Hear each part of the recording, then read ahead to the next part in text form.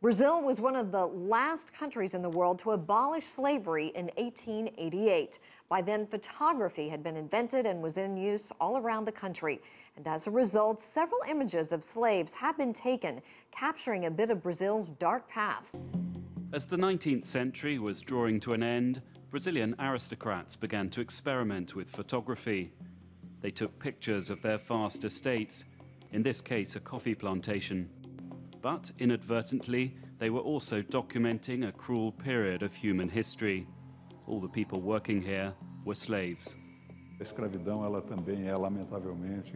Slavery, unfortunately, lasted in Brazil until the end of the 1880s. It was the last country to abolish slavery in the Americas. And therefore, we have a photographic archive about the economic activities of the country, such as coffee production.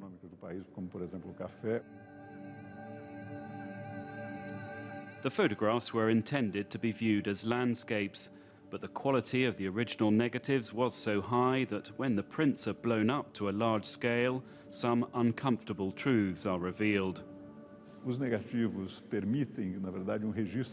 negatives give a very wide view of the scene, including details like the children here. These are evidence of another powerful story.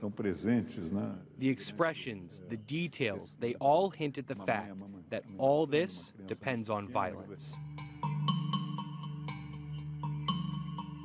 Brazil imported more slaves from Africa than any other country, more than 3 million. These photographs were taken in the final 2 decades of legal slavery. They reveal the tensions of those last years.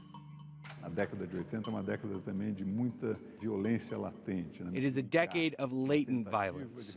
On one hand, there are the slave owners that want to recover the money they invested in the slaves. At the same time, there are a lot of slaves running away, forming armed gangs. It's the beginnings of a fight for freedom. The final photograph in the exhibition was taken after the abolition of slavery. A mass is being held in the presence of the emperor's daughter, Princess Isabel. She signed into law the Abolition Act. As a result, she became the enemy of rich plantation owners. Shortly after this photograph was taken, she fled to exile in France.